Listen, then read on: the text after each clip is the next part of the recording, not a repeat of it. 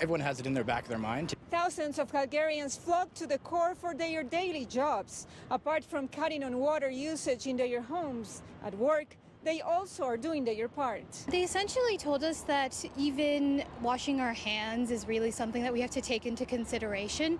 So these guys have put up signs all throughout the building to reduce our water use, just all throughout. Every single bathroom has a sign in it. The city even recommended remote work when possible during this period of water emergency.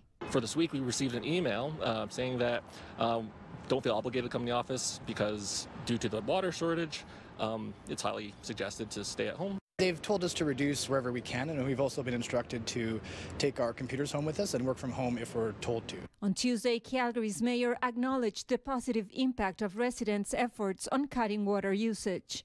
Yesterday, we consumed 450 million liters of water, indicating that people and businesses in Calgary and the surrounding communities of Tsuut'ina Nation, Airdrie, Strathmore, and Chestermere continue to be excellent water stewards. Simple measures such as fixing leaks and using water-efficient appliances can help reduce overall usage. The automatic hand washers, they can set the timer on those.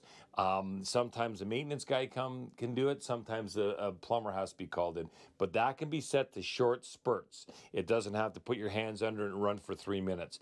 Replacing old toilets can also save water and money in the long term. Back in the day, you used to use 5 gallons of water per flush. The waste of water was unbelievable. Now it's a gallon of water will flush a toilet completely. Other recommendations include making sure outside automatic sprinklers are turned off, turning off automatic water feeders to fish tanks, and turning off humidifiers.